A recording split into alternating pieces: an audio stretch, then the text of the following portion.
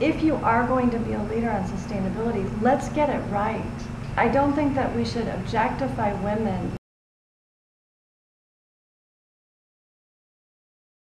As some of you know, I've really admired Paul Polman's work in communication on sustainability, including his Sustainable Living Plan, which you can read on the web. I've read all 24 pages, and I would encourage my colleagues at Thinkers 50 List to also read the Sustainable Living Plan by Unilever. It's a wonderful document that Paul Polman has put together with his team.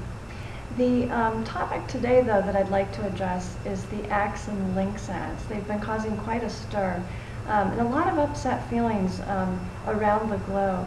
And there's one ad most recently that has 800 dislikes on YouTube. It's called Office Love. And to highlight how it feels, I have actually changed my Twitter photo.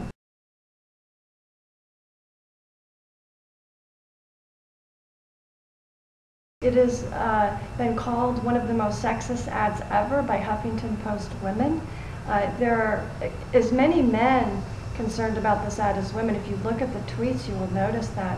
And there are now 2 petitions, one specifically about this ad at change.org. The other petition at petitionsonline.com. I am not buying any Unilever products right now until this issue is resolved and I hear from Paul Polman on this matter.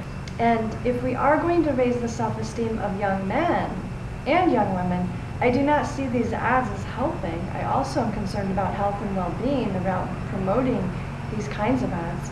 I would like to see the Axe and Lynx ads pulled, and I would like to see an entirely different advertising strategy, and I would be happy to coach a marketing team on this as well. So I would like to just say in closing that leaders, it took us about 4 months to get women into Augusta through tweets and videos. We did a video during the Masters. 4 months later, in August, we got women into Augusta by tweeting Jack Welch, Boone Pickens, Donald Trump, Bill Gates, and others, and I want to thank you all for following me. I'd like to particularly thank Paul Polman for listening. And I want to, again, compliment you on the Sustainable Living Plan, which is a remarkable document. And I look forward to continuing the dialogue into the future. Many thanks.